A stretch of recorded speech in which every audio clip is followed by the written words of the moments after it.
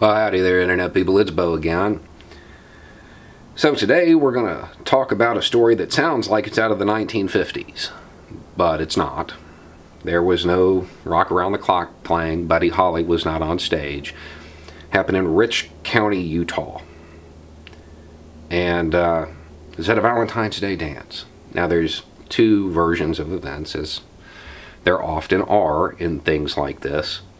The student, an 11-year-old girl named Aislinn, says a young boy asked her to dance and she said no.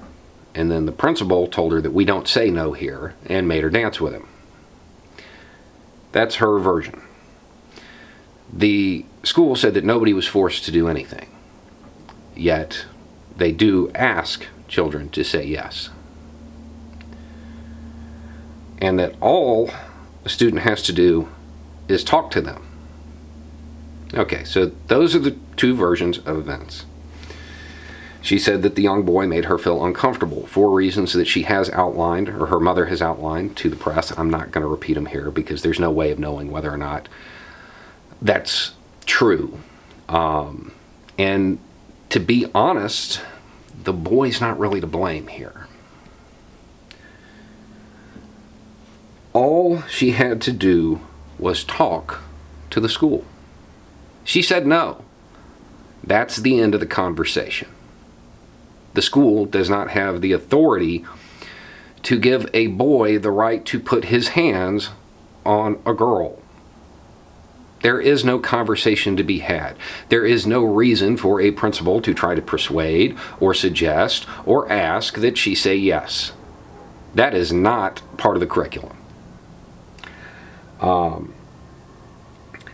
Things like this leave boys with the idea that they are entitled to something. And that's the reason for the policy, that they don't want anybody left out.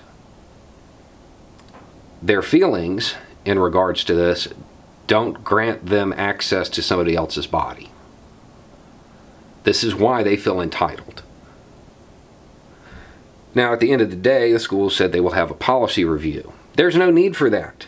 This just needs to go away. There's no conversation to be had. She said no.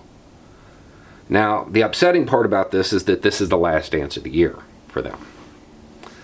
Which means they're probably not going to do anything unless there's some kind of pressure put on them, because they have no reason to. It'll all be forgotten over the summer until it happens again and again. And understand the school is liable for this.